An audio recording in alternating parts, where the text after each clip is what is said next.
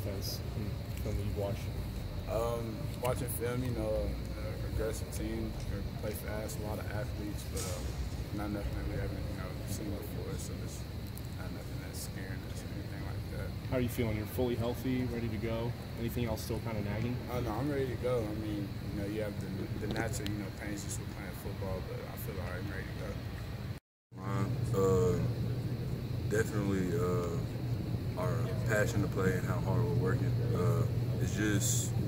It's more of we want to beat people up and show that we're the best team in the Big 12, and we practice like it every day.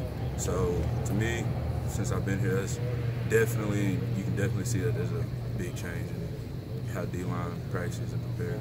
After that call on Joseph where you hit the quarterback low, do you have to actively like think through your head as you're hitting them, kind of, okay, where am I going? Yeah, that's a big thing because everybody's trying to protect the quarterbacks. Like, I understand it, protect the quarterback, but yeah, it's hard trying to hit him in the perfect spot without getting called and without hitting him too hard.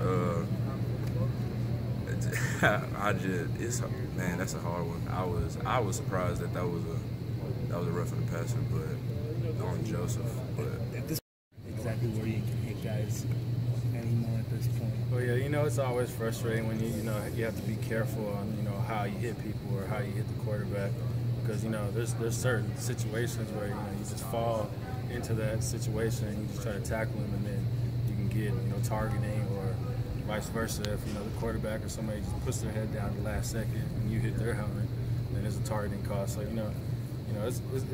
it's very difficult at sometimes, but that's just things we need to practice on and just get better at each week. Do you find yourself actively trying to think as you're going to hit a guy, or is it just kind of something that you have to instinctively? Well, just me. I usually just chase down and stuff like that. So I mean, I rarely get that chance to square head on head-to-head helmet, but from experience, I try to just try to stay between the chest and the body as much as possible, because it's hard for sitting out, especially sitting out part of the next game, to get called for targeting.